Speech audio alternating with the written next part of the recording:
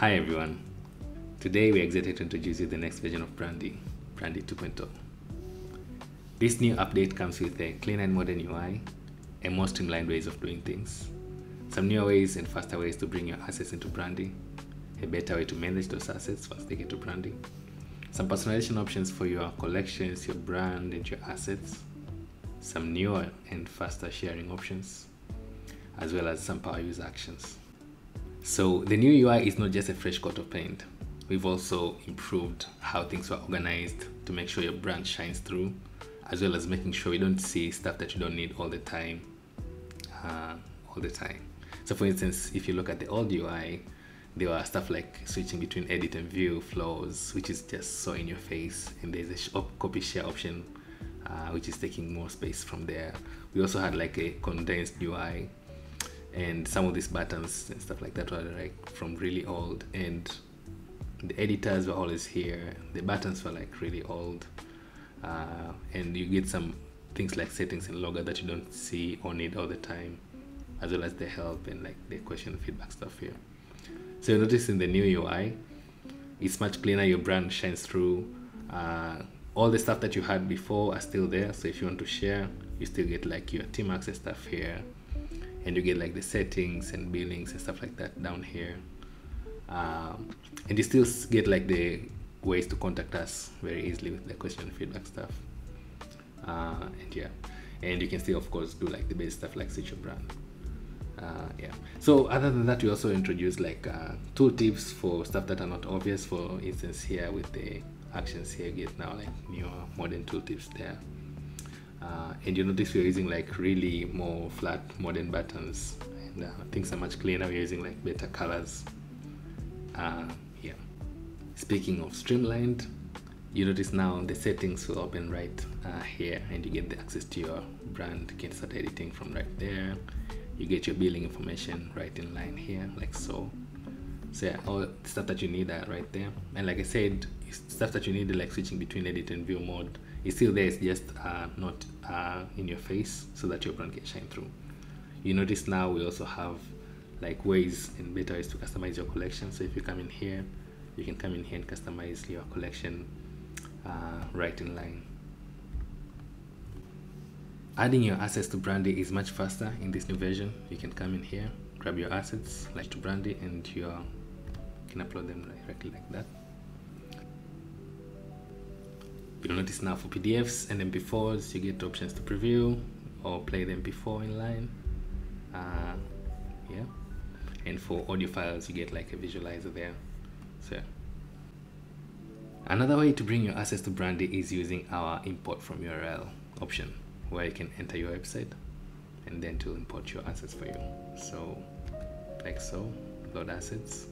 This takes a while and goes to your website and brings in all the images and the colors and the icons and stuff like that.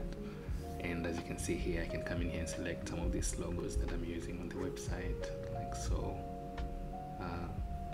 And yeah, add to logos.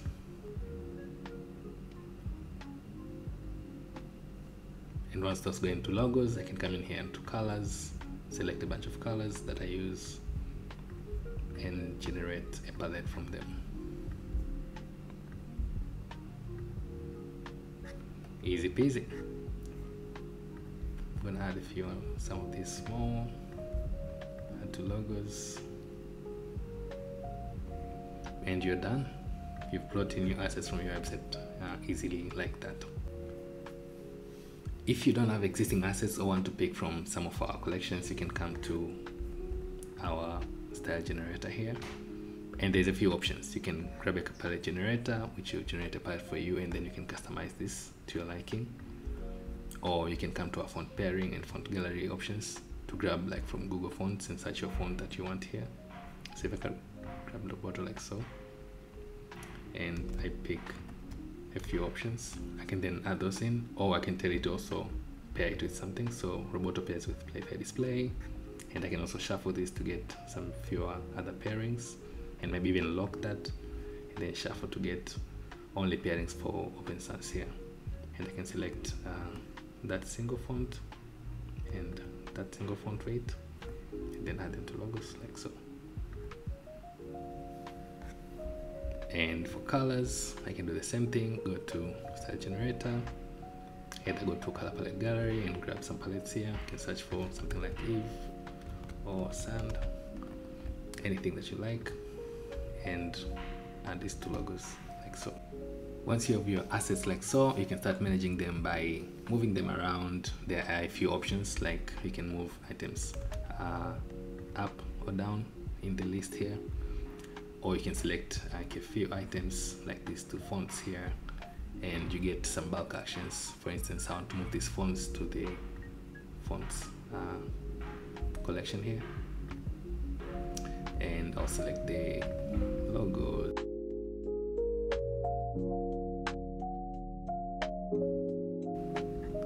And move those to the images.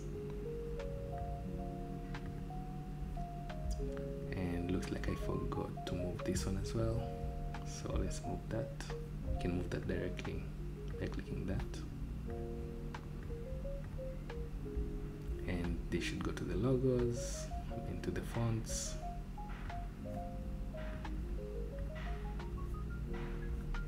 and yeah, so these two should go to the colors. If you hold shift, you can select everything before here, so I can move these to colors like that, and yeah, so from there I guess I can rename this to something else because I moved the logos out of here. So I'll rename this to images. Let's rename that to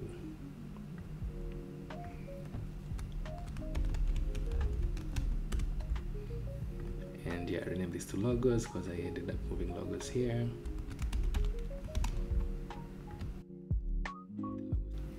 Once you've added all your assets into Brandy, you can start ordering and organizing them in ways that you want. One of the ways to do that is to change the layout from list to something else. Like in this case, I want this to be like a 3-column grid, like so. You'll notice now my logos are organized nicely like that. Much easier for something like logos to look, and saves more space vertically here.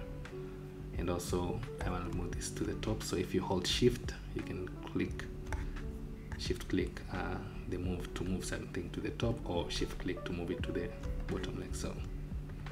And of course you can do the same thing with like multiple items. So if I want this to move the top and I hold shift, I can move this to the top and they're above everything else. As you can see there, for stuff that I don't really care about right now, I can come in here and select them like that, and maybe that, and then you also get an option to bulk delete them or bulk download them like so. Another popular organizational option for your assets is the bento layout. So if I come to archive here, right now it's using the regular list layout, but I can come in here and say customize and choose bento here. You'll notice now they are in this circle square layout, but other than that, now you can actually start resizing them, because that's how bentos work. Bento layouts can have different sized items. So for instance, here I can tell this image here, video sorry, to be a large one like so, and move this item to the top, move it down a few steps, put it there, move this up, make this image tall so it shines. So you start seeing with the bento layout here, you can actually start creating some really cool and unique layouts. You can tell this PDF to be wider, and yeah, you get the point. And then like I taught you before, you can select multiple here and then move this up. Yeah, so bento layout is one of those that's really popular. It's not on the free plan, so you'll have to upgrade to get this. But yeah, it's a really nice way to organize your assets and have them looking really nice. Whenever you start feeling like you have too many items in the same collection, you can start using sub-collections. So if I come here to something that doesn't have a sub-collection, I click the 3 dots. So hover, click the 3 dots, add sub-collection, internal, like so. So you get the sub-collection there, and you can put your assets in there. And as you can see here with this archive, I have stuff on the main archive here, but I have like stuff in the colors, logos, fonts. So yeah, subcollections are a really useful way to organize things so that your main collection doesn't have all sorts of stuff. Collection banners are a nice way to personalize your collection. So if I come here and say customize collection and enable banner here, I get the option to click this banner now and start customizing it. You can put a gradient around it like so, with some patterns in there, and save like so. You can even put text in there, so like I can say archive, some archived,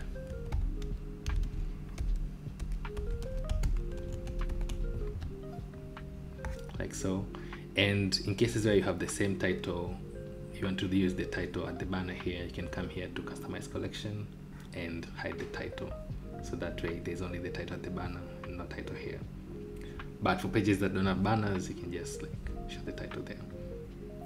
Yeah, so banners can be customized in some cool ways. I can come in here and say go to images like so, pick an image like that and tell it to have a parallax effect like so. And now when I scroll, the image stays. And of course, in this case, I don't want any patterns. Pick a different image, like so. And in this case, now we actually need to change the text color to a black or some sort of like darkish blue here, like so. And in this case, I want the text to, if I remove the parallax here, notice the image is heavy on the right. So I can tell the text to be aligned to the left. Yeah, so you can see some ways you can customize this to like make it really on and make your collection really stand out. A new addition to 2.0 is cover pages. Cover pages are a way for you to introduce your brand to your customers or your users. So if you come here and add cover page, you get this blank page that you can do anything you want with. The title by default here is your brand title, but you can change that to anything. Say it's something like introducing brand, stuff like that, putting like a gradient background here or something like, and you can customize these gradients by the way, like so. So introducing brand, and then add a section. So there are a few sections. There are card sections and column sections. So let's add a card section, let's add a do's and don'ts section, let's add a column, a checklist column. So you can come in here with the, once you've added the sections, you can come in here and click one of the cards. So click edit, and then you can change the image there to something that you like, and change the, play around with this, like change the text, and also change where it links to, where the card links to, and also whether it opens in a new tab or the same tab, like so. And yeah, you can play around this and get it to where you want. And with the checklist stuff here, you can also come in here and edit that, customize your checklist, or just remove this whole section if you want. The same thing with this image. Another thing you'll notice with the column sections, they also sometimes have pills here, so you can come in here and edit and make this like a 2, or change it to like a success or error pill. So save that, now it's a success pill. Yeah, so play around with this and like get it to work with your brand. So that's cover pages. We've also made improvements to our share flows. So now you can come in here and click share and just copy the link to send to somebody, or invite people to your team here, and like embed brand. You can also embed your brand into your website. So you can copy the embed code as is, or just copy the URL and put it somewhere in your website. And if you open the copied URL in a new tab, you'll get something like this with the collections on the left here, your logo, and some links. And one of the new features in 2.0 is a brand switcher toggle. So if you come in here and toggle brand switcher and copy the URL again, open it, you'll notice now in this view you get a chance to an option to switch between your existing brands in this embed mode. You can also share collections. So if I come to a collection like that, you can say share, and you get an option to like share and copy the collection stuff there. The same thing with assets. If I click on an asset, I can also click share an asset there, and I get those links to share an asset. When you're sharing a brand, you can say one of the collections should not be visible in the brand, so you can come in here and say customize and then make private, and that way when you're sharing that collection, it won't be visible. When you're sharing the brand, this collection will show up. So you'll notice this much easier when you're on a collection without children there. If I say make private, you'll notice now the icon changes to a lock there. Now with brands, you've been able to do that. So if I come to say settings, you can make it private, and you'll notice the lock there, but you also click this on and off, and that will toggle the brand on or off. For our power users, we've also introduced a way for you to be more productive while using Brandy, and that is using the command bar. So if you notice up here, you can click that, and you notice I can say customize collection, and I go to that view directly instead of like looking for it and clicking it. I can just say toggle brand access, and now it's public, private, and now it's public. So the command bar is your friend, so you make sure you get familiar with it, so it will help you spend less time. So one of my favorite things is like playing out with the layouts here. I can just change to bento layout, to list layout, to column layout, like so. So the command bar is your friend if you're a power user. And finally, for again power users and everybody, yes, you can also now see a brand checklist here.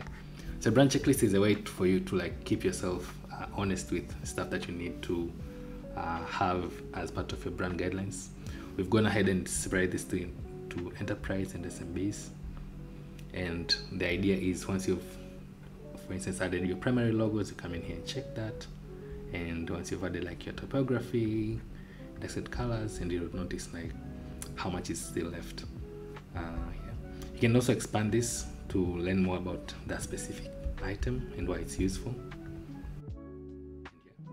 So that's it. That's the 2.0 release. A ton of stuff in there. We'll be releasing videos and tutorials specific for each features. So this was the gloss over everything that we released. Keep an eye out for the tutorials and let us know what you think.